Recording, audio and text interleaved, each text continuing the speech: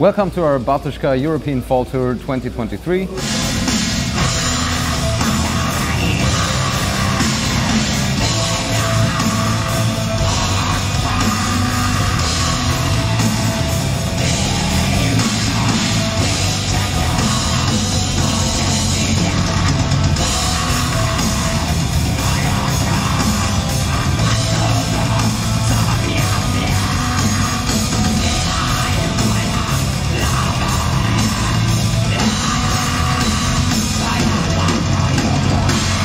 Often people wonder why there are no guitar amplifiers with us on stage. So I'm here with Mr. Drabikowski, who can tell us how this live rig works and what it actually does.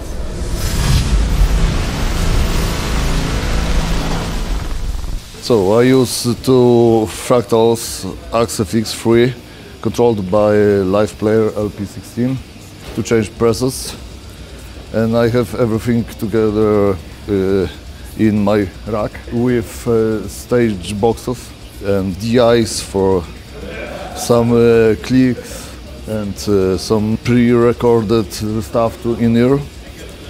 And also I have a preamp for bass guitarist inside too, so when I'm playing shows I have everything in one rack. So I just put that on the stage and I'm almost ready to do show.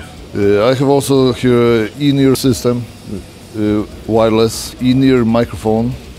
I use that only for my in-ear system to hear what I sing, to be sure that everything in front PA will be okay with my singing. I use that for changing my presets, so I don't use any foot switches on the ground, so I don't have to press anything during show, so I can just play and sing, and it's easier way for me because I play usually barefoot and I don't have to look for some pressing buttons. So it's still working, but I don't know what will be in the future because Smatic stopped producing that. I use that no-name guitar for some reason. One reason is that I don't like logos.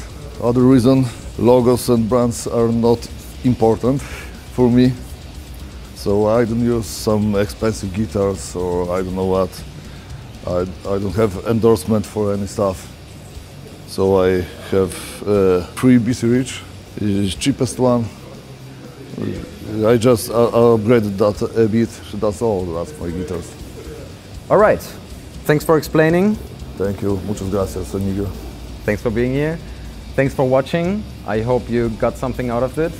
Maybe you learned something. If you have any questions, ask them in the comments, and I'll see you in the next one. Bye guys.